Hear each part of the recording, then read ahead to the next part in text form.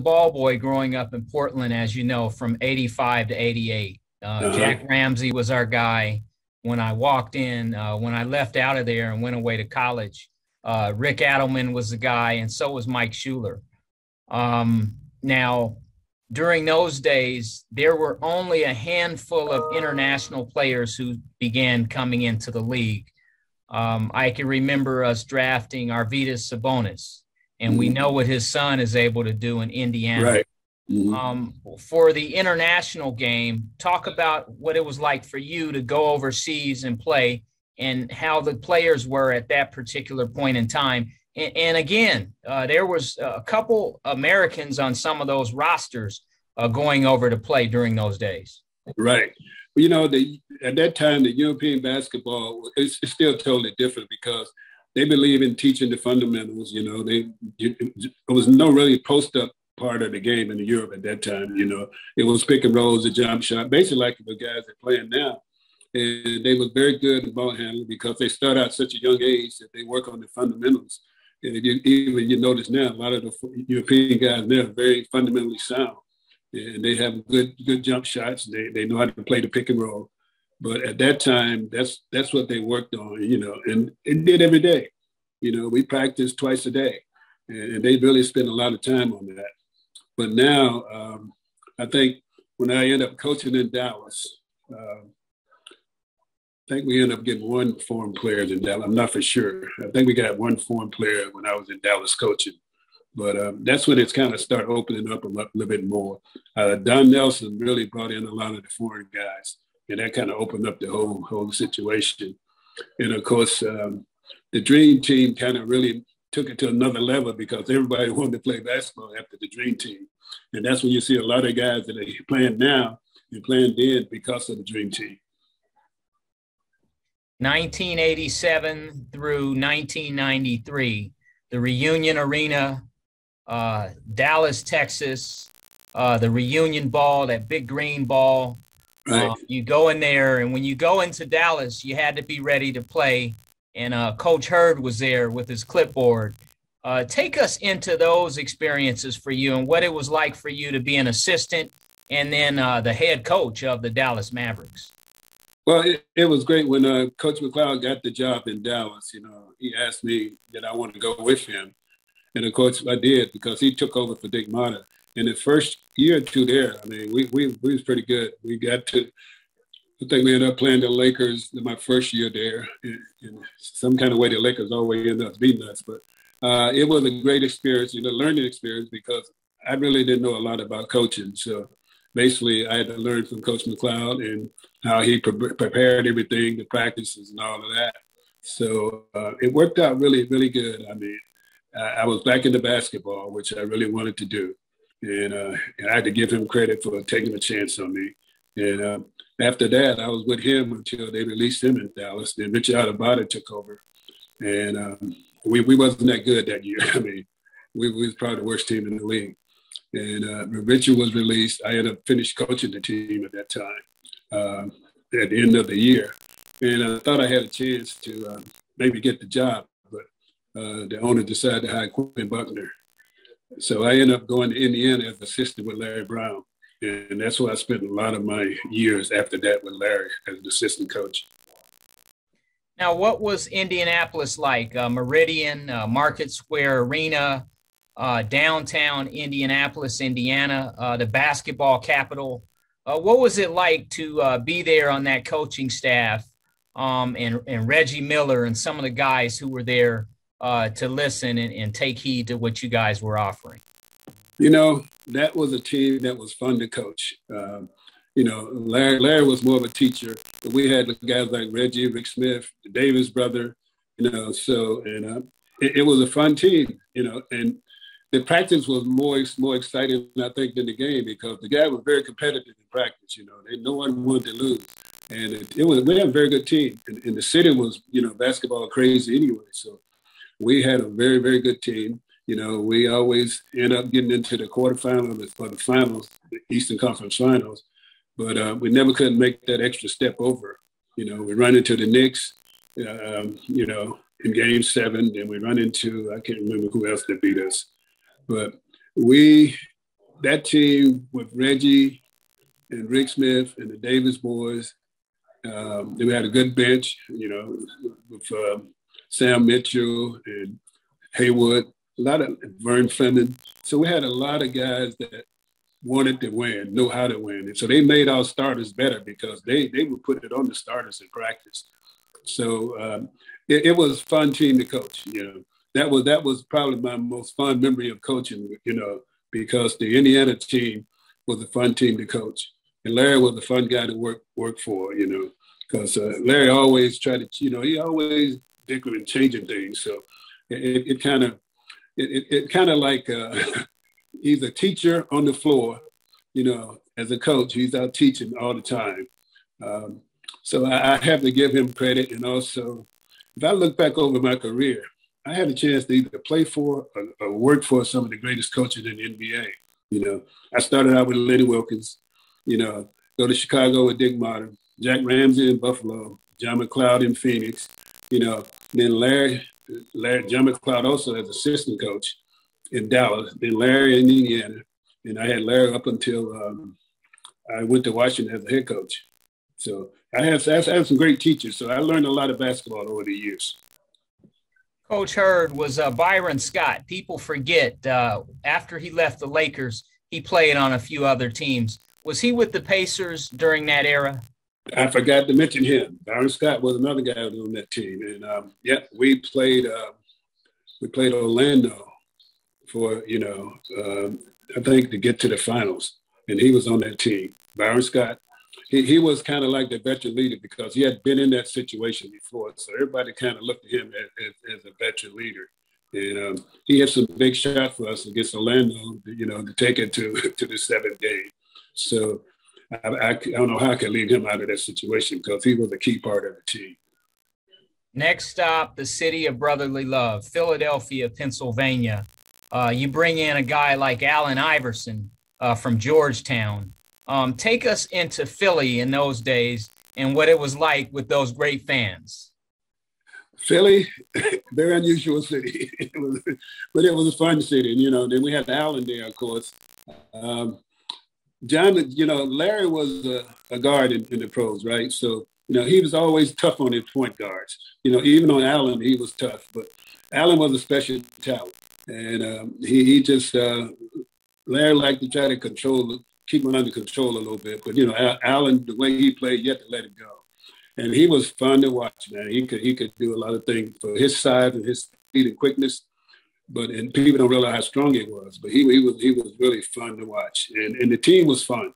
It was really fun with that team. We had a really, really pretty good team there. And, I'm looking back over some of the guys that was on the team, and all of them was solid players, But Philly is another one of my favorite cities. I think the favorite cities that I would love to live in was Chicago, Philly, and Phoenix. I love Buffalo because of the team, but it wasn't a city that I thought I would end up living in. But those three cities I wouldn't mind living in, and I ended up living in Phoenix. Next stop, Detroit basketball, the Detroit Pistons. Take us into Motown and what that experience was like for you personally. Yeah, the year before they had won the championship. So, coming there, and I figured with the same team, it was very good with Rashid, Ben Wallace, Chauncey, Big Hamilton, those guys. So, I said, well, maybe I get a chance finally to win a ring. And so we really had a good year. We got to the NBA Finals and ended up playing San Antonio. And it was, I think it was tied at 2-2, I believe. And we had a chance to win one game, to take the lead in the series. And I'll never forget, Robert Horry hit a three-pointer to win the game in that series. And, from one mistake that we made on defense, we ended up leaving him wide open for a three-pointer that kind of won the game for them. And we go to San Antonio. And I believe we won the first game in San Antonio. And then game 7, they ended up beating us. So I got close a couple of times, but never got the ring. the nation's capital, Washington, D.C., the Washington Wizards. We know them as the Washington Bullets, Wes Unseld and the guys. What was it like to coach in Washington? It was an experience. I put it that way. It's kind of like the Clipper team. We had a lot of guys that was going in different directions. So we really, we had Rod Strickland there, who was supposed to be the best player there. And it was just hard to get those guys together. It was like, okay, we win a game and a couple of guys won't show up for practice the next day. So Rod Strickland, they really didn't like to practice. So you never know what you're going to get from him at that time. So that team was, if I had to do it over again, I probably would have passed on that situation and waited for a better opportunity. But, when you get a chance to become a head coach, you can't pick and choose. And that probably was one of the mistakes that I made. But I ended up coaching in the NBA and becoming a head coach. And it just didn't work out. It never really got a chance to put the team together that we wanted to put together because the owner sold the team, part of the team, and they ended up making a lot of changes when he brought in Michael as the general manager, and that didn't work out. So, and it took them a while to recover from all of that. But it was, I give them, it was experience, A. Poland, he really liked me. He said, I want you to coach this team. And so it worked out well. Next stop, the ATL. Let's go downtown, the Omni Hotel, CNN. You look at the basketball arena right there. Take us inside the arena there, and you're back home in the great state of Georgia, and you are guiding the Atlanta Hawks. What was that like for you? It was, I always wanted to play in Atlanta, never got a chance to play in Atlanta. So I got a chance to coach there, and I think I was on the golf course, I think, and I got a call from Lon Kruger, who just got the job there, and wanted me to be one of his assistants. And so, I couldn't turn that down because I got a chance at least to be a part of the city and part of the Hawks. It was a good experience. Lon coming out of college, so it was a different situation here. So he had to prove himself to the players. And, the team wasn't that good, I should say that much. So, but we, over the course of time, we kind of everything worked out pretty good. But it just didn't work out for him and the coaching staff because I think he didn't last very long. But we formed a great relationship while I was in Atlanta with Lon, and so he was the type of guy that you got to love the guy. He was the type of guy that loved everybody, and so when he offered me the job and we talked and I took the job, and he kind of explained to me what he wanted to do. And so I kind of talked to him a little bit about the player, about the NBA, because that's his first job in the NBA. And so it worked out really well. The relationship that I formed with him at that time is still strong today. So I give him credit for that. Just too bad that it didn't work out because he didn't really, I think, got a fair chance of being, a head coach in the NBA for a long period of time. Life after the NBA. Life after basketball, as you move forward, take us into what it's like these days and play golf and really enjoy yourself and your family. And what is it like these days for you? Well, when I first retired from basketball, I had two young kids. So I got a chance to watch them grow up, so it was fun. And then they got a chance to see me work as a coach, in Dallas and everywhere else. So they had fun because they felt that they were special. But, and after that, after finished coaching, I just kind of like, hey, I've done it all. Now I think I just want to try to just kind of relax and watch them grow up. And they all went to college. So I got a chance to see my son play in college at Penn State. My daughter gave up basketball in high school, but, she went to Hampton. So, it was kind of fun, because I got a chance to spend a lot more time with my family, with my mom, who was at that time was kind of sick. So I got a chance to spend a lot of time with her. And now I'm just out in Phoenix, just kind of relaxing, recovering. When I tell you about my back, it finally caught up with me. So I had back surgery about 2 years ago. And now I'm just here recovering and enjoying the sunshine. And every now and then I try to get down and hit the golf ball. Awesome. When you look at the current NBA, guys are not posting up as much. You're seeing pick and pop. You're seeing screens being set, and guys are letting it fly. They're shooting three-pointers, just all the time. Take us into this game, what you see so far. Well, I see a lot of European game in the NBA today. And the three-point shot is taken over from everything else. And, the one thing about the three-point shot, it can shoot you in the game and shoot you out of a game. And what I see now is that you have some great three-point shooters, but you also have some guys that think they're three-point shooters. So, and they end up taking some shots at the time that end up costing their team. But it's just like the game now is more like three-point pick and roll. The big guy is almost non-existent in the league now. It's hard to find a team that had a big guy. Denver have a big guy that can post up, but you rarely find guys that are posting up now. It's all about pick and roll, shooting the three. And I think the league now figured out that I'd rather take a three than a two because I got a chance to, if I make the three, I'm okay. And I just don't see the game the way they see it now. I think they shoot too many threes. At the wrong time. I think the right guys can shoot them anytime they want to, but a lot of guys, they think they're open, so they want to shoot threes, and they have no chance of making those. But that's the way the league is now. You make one or two threes, you think you're a three-point shooter. Everybody want to be Steph Curry now, so it doesn't work that way. Coach, back in the days, the top 8 seeds went into the playoffs. Now you have 8 seeds in the playoffs, but you also have the play-in game format, whereas team 9 and 10, those teams are able to battle out to try to get into the playoffs through desperation, through those series, the elimination process. When you look at the current setup, what do you see?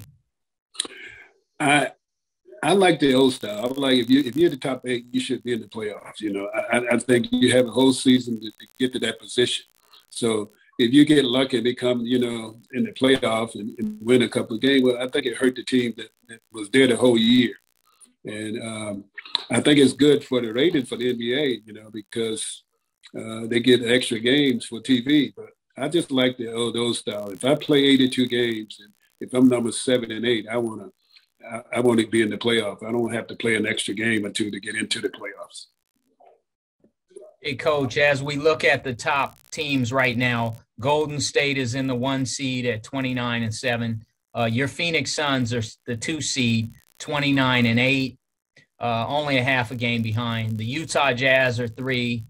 Memphis is 4. Denver Nuggets at the 5 spot. Your Dallas Mavericks are 6. The LA Lakers are 7th. And the Clippers, another franchise you play with in Buffalo, are the 8 seed. Minnesota 9 and Sacramento is 10. When you look at this current playoff seeding in these teams, what do you see? Well, I think Golden State, Phoenix, and probably Utah, the 3 top team in the West, and it's going to be hard for a team to catch them. Memphis is a dark horse. I never thought they would be that good this year. But I have to give them credit for number 4. And I think if they keep playing the way they're playing, they're going to be okay. But Denver is going to move up. I think people are still down on the Lakers, but I think the Lakers are going to move up to probably 5 or 6. If once they get Anthony Davis back, they should move up. But I think it's going to be a dogfight for the last 4 or 5 spots. I think the top 3 spots are pretty much locked in. It's going to be a battle all the way down the wire with Golden State, Utah, and Phoenix. Everybody's talking about Golden State, Phoenix, but no one is giving Utah a lot of credit, and they are pretty good too. And don't go to sleep on Memphis. They're young, but they're hungry. Coach, LeBron James, can you talk about that gentleman as a talent? Every time you look up, he's breaking another record. He's able to play at a high level, and I'm sure he has a trophy case that's unreal. Can you just speak about LeBron James? he is the best I've seen all around. I mean, he can do almost anything he wants to do. You know, he can score, he can rebound, he can pass the ball, and he used to be a very, very good defensive player. But that type of talent comes along probably once in a lifetime, and you have to enjoy it. But I really enjoy watching him play. I think he's starting to develop his three-point shot because as you get older, you can't, you know, go in there and pound like you did when you're young guys. So he know how to adjust his game to fit his style. And health-wise, he's taking care of his body. But the main thing about him, he has a great mind for basketball. He knows the game, and he knows the situation when you're in a situation, what to do. And if I have to think about all the players that I've seen play over time, I've had to put him at the top because he could do a lot more than the rest of the guys, you know. You had guys that could score, guys that could rebound, but you never had a guy that could play an all-around game like he's playing. And he's probably going to be one of the top players in every category by the time he finished playing. Coach, how good was Michael? I remember him as a ball boy, you know, getting shoes and autographs and what have you, and watching him compete. How good was Michael Jordan? He was great. You know, he was the guy that took the game to another level. He was fantastic. And, you know, he was a guy that you couldn't guard. He was first in Bird and Magic, when Micah took over from those guys and elevated it another level. And I don't think anybody has done much for the game as he did while he was playing. And, you know, then you have to put, after he left, LeBron took it to another level. So, but Michael, everybody say he's the best ever. You know, I think he was the best in his generation. You know, I think when he started playing, one thing people don't realize, in the early day, there was no TV. So you didn't get a chance to see guys play, maybe the Celtics and the Lakers and the Sixers and the Knicks were the 4 teams that you always saw on TV. But once the TV kind of expanded, you saw the guys, you see guys play every night now. So you can see how good they are.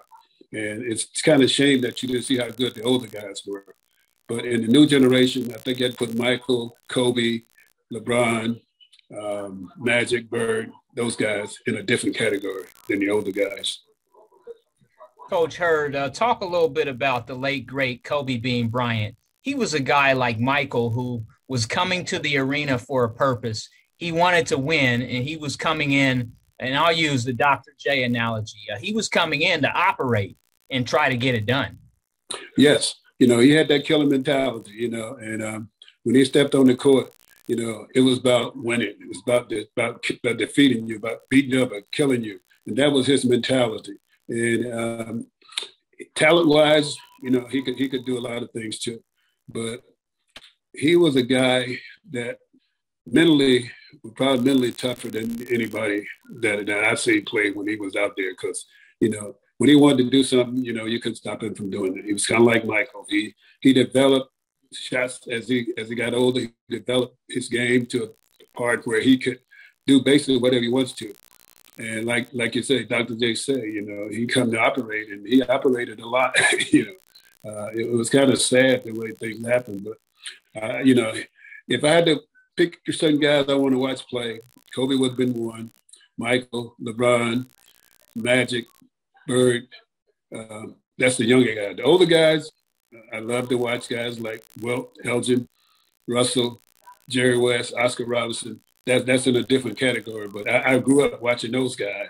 But the younger generation, I have to put those guys that I just named. And I would probably pay to watch them. And I normally would pay to watch an NBA game, but those guys I would pay to watch. Coach, the debate continues, and we've watched Steph Curry shoot the ball from half court, and his jumper is, as the young people say, is wet. I mean, he can really shoot the basketball and revolutionize the game. And we know what his father did in Dale Curry. Right. Can you talk about Steph when you see him as a competitor and, again, the ability to shoot the ball from anywhere he wants to?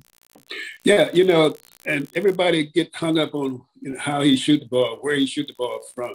But if you watch his game, you know, he can get his shot anytime he wants to.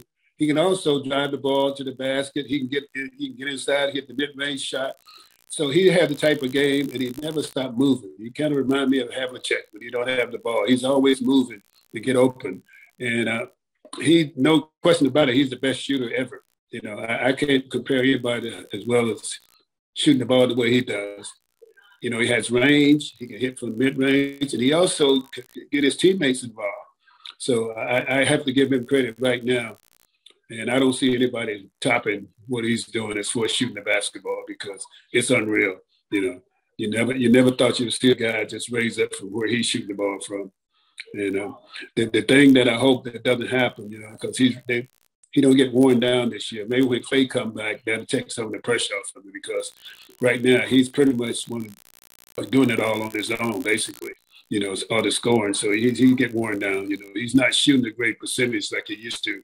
And I think that's got a lot to do with him not getting a lot of rest. Coach Hurd, the Eastern Conference, as it stands right now, your Chicago Bulls are the top seed, number one. They're 25-10. Brooklyn Nets are in second, 23-12, 2 games behind. The Milwaukee Bucks with Giannis, they're in third. They're 25-14. Miami's the 4th seed. Your Philadelphia 76ers are 5th. Cleveland is 6th. Your Washington Wizards are 7. Charlotte's in the 8th seed. And, of course, in terms of play-in, Toronto is 9, and the Celtics are 10. Take us through the East and what you see there. I think, and I should have mentioned this earlier, but I think when it comes down to it, health is going to be a big key in both the West, East and the West. But if teams stay healthy, you know, I think that the Nets will probably end up on top because Chicago is playing great right now. But I think the Nets have a lot more talent, especially with Kyrie coming back. I don't expect the Celtics to be all the way down where they are now. Philly should move up. They're going to be okay. They really missed Simmons, but I think they learned how to play without him now.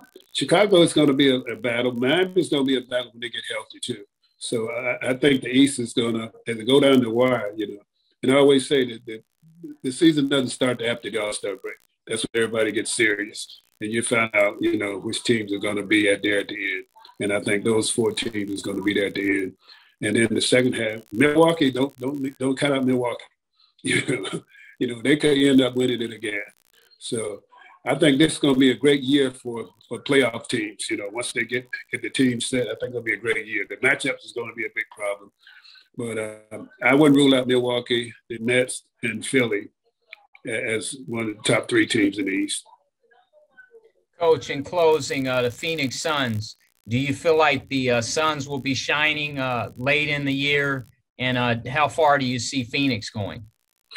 I think they're going to do quite well the rest of the year. You know, I think that nemesis is going to be Golden State. Because if Golden State get those 2 guys back, then that's going to be that nemesis. Because the only thing that I think Golden State missing right now is size. And, you know, if they get Raymond back and they get Clay back, then they can compete. But Utah's always a danger because they have size. They have young guys that can play. But I still think it's going to go down the wire between Phoenix and Golden State. And those 2 teams is going to be there. One of those teams, I think, will get to the finals. Coach, in closing, are there any final comments you'd like to make as the audience gets to hear from the great Mr. Gar Hurd? Well, you know, I always felt that I was blessed, you know, like a small-time guy from Georgia in the 60s, and ended up in the situation that I was in. Got a chance to play for and work with some of the great coaches in the world. Got a chance to see the greatest player that ever played basketball. So to me, I've been living a dream, you know, and I really appreciate all the things that happened, and because I have a great family. So I've been blessed, you know. I'm just blessed that I'm able to sit around and talk about basketball and watch basketball and see the young guys, how they, you know, how they grow, and not only talk about basketball, but they were, you know, actually spend a lot of time dealing with life, helping people, you know. And I think that's the whole key, because if you're able to do that, and then you really accomplish a lot.